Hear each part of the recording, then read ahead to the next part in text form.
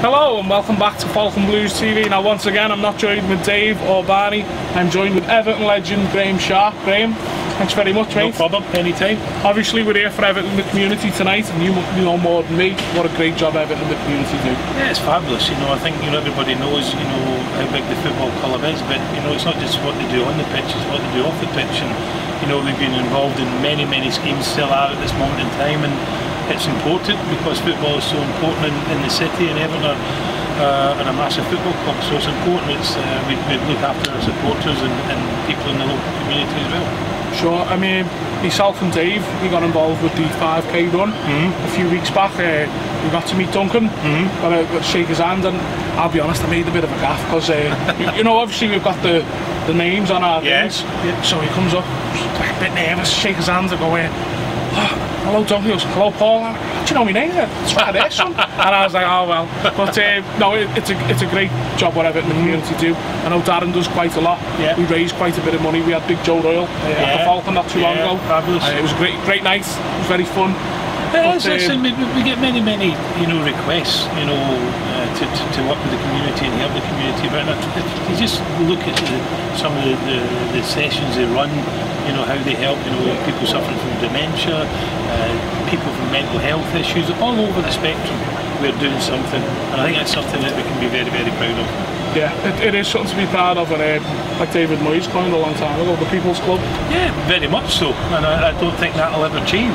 I think we talk about local rivals and everything else, but I think in terms of what's happening off the field, I think there's only one at the top of the league, and that's us. I think a lot of clubs are trying to copy the way that we do things, but you just even here this evening with the Blue Base and everything they actually do.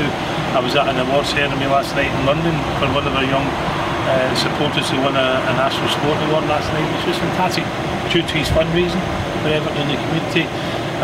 Little Alfie, so everything's going on at the moment is fabulous. Obviously things can be better on the pitch, but hopefully that we can turn that around as well. Of course, and speaking of things on the pitch, obviously Duncan Ferguspn's been appointed I suppose we call him the interim caretaker manager. Yeah. I myself, I grew up watching Duncan Ferguspn. He's one of my heroes. I listened to his press conference there, I thought he said all the right things. Cover every blade of grass, get stuff in. Yeah. What qualities do you think Duncan will bring tomorrow? Listen, it's a strange one. You look through the years, and when the manager goes, and somebody steps in, usually the results are quite positive, and you see an upset. That's what we need. I think the results in midweek went great for us in terms of Brighton winning and Newcastle winning, and you see us down at the bottom of the table. It's not nice to look at, but Duncan's coming in. We don't know if it's going to be one game, whether it's going to be 2 games, 3 games, or whatever. But listen, he knows what Everton's all about. He knows what it means and what it takes from the players. So I'd expect a performance tomorrow to be fully committed. I think they might see a different style of play.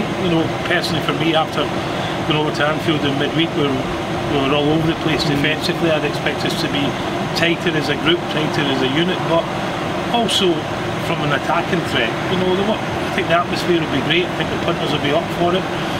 The changes come, unfortunately that didn't work out for Marco Silva, but Duncan's in charge now. But what we must do as a group, as supporters, is get behind them and hope that cheer us on to win tomorrow. It won't be easy, but it's certainly a game we can win. And I think that's the thing when you look over the season. I think we've underperformed, and when you look at the teams we've lost again, that's the most disappointing thing, because really, in an ideal world, we should be beating the teams like Norwich and Aston Villa and Sheffield United, Brighton. These are the games that we really should be picking up extra points. So that's been a disappointment, but hopefully Duncan can get his tenure off to a positive start. We hope so. I wouldn't like to come in at half time and get a telling off Duncan as well. Well, I think it's changed. I think people will probably look at that and see that's what is going to happen. But football's changed now, and we know that it's not the same as what it used to be. Certainly in my day, and then obviously Duncan's as well. But what he's got to do is he's got to try and get a tune out the players. That's something that we haven't seen this year in many occasions. And whether the change of manager brings that about, we'd like to think so. But it's one of those things. We just got to support them as much as we can. And as I said, we've got a tough run of fixtures coming up. So it's one that I'm sure Duncan will be looking forward to. You know, but before looking too far ahead, we've got to look at Chelsea tomorrow. They've started to improve. Frank Lampard's done a good job in there, but I want to see tomorrow a hostile atmosphere inside Goodison Park, getting behind the team, getting the team committed, fighting, passionate, you know, things that we all want to see our players do. And if we can see that tomorrow, I think the result will be around the corner. I hope so. Now, Graeme, I have to ask you about Howard's Way. Yeah. Because I've watched it 3 times now. My dad barely enjoyed it. My brother enjoyed it. Now, my dad always said that I cursed Everton because I was born in 88. Yeah, your fault. My fault, yeah. But, I mean, we have Dave Feely on quite a lot on Grand Old Team. And what a great job Dave, Rob Sloman did, and obviously Keith. How did it all come about for you? How early on did you know about this? I knew a few years ago, and you know, it was Rob had got in touch with me, and you know, obviously Andy had given Rob my number and told him to get in touch with me. So it was in the plans for a couple of years. Rob explained his background, the fact he was an Evertonian, and he just wanted to tell the story about, you know, a team that was probably denied more glory in Europe, you know, because of the ban on English clubs. So he wanted to tell that story, and I think, you know, when you see the finished article, I think he's done a very, very good job. You know, I'm not sure if we can get many acting roles out of it in terms of the players, but I thought some of the players were brilliant. I thought Pat Vandenhauwe was excellent in it. Yeah. You know, Pat doesn't really say an awful lot, but I thought he came across really well in the film. You know, obviously Andy has always got a bit to say, and Reedy as well, but overall I thought it painted a really decent picture, and I think what came out of it from everybody, I said I've probably seen it as many times as you, is the fact that everybody remarks on how much we were as a team. And even now when we meet up, that hasn't changed. You know, there's no little cliques, or there never was a clique in the dressing room or anything else. We were all lads, just a local football team. We all got together, we're good mates, we would look after each other, we enjoyed ourselves on and off the pitch, and you know, that helped to guide us to success. Obviously there was talent in there as well, don't get me wrong, but in terms of camaraderie, I think, you know, if we had that, and I'm not saying there's not that today, but football has changed, but I think to be successful you've all got to be in it together, you know, and that certainly was the case.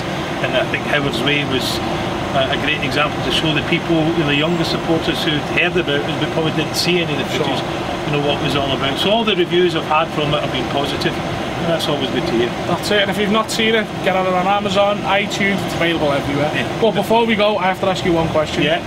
About getting that goal of the season, and you're expecting some nice thing. Have you still got that tea towel? Absolutely not. I couldn't tell you where it is. I wouldn't even let the dogs lie in it. To be fair, no, it was one of those things. I thought it was funny, you know, because I was really looking forward to getting a nice bit of crystal or something engraved and all that. And then when they actually went on, and Elton Wales mate was at the time when he presented me, I'm thinking, here we go. And he came up with this tea towel, and it might even have been red, which made it worse.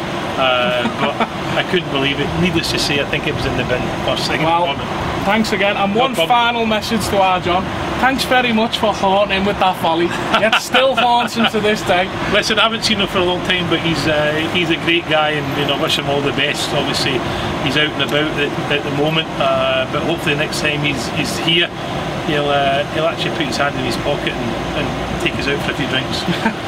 Well, Graeme, thanks again, mate. No problem, thank you. Finally, we'll say up the toffees, Colin Chong.